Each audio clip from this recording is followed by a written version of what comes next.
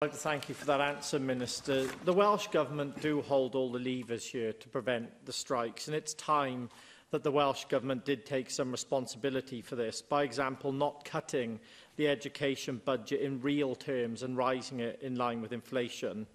Under Welsh Labour, children in Wales are being left behind. Not only did they miss more school days than anyone else in the UK due to lockdowns, not only are they getting less money spent on them and their counterparts in England, but now they have to deal with these strikes and potentially missing more lesson time, when I'm sure, Minister, you should agree with me that it's better that our teachers are in the classroom educating our young people for the future.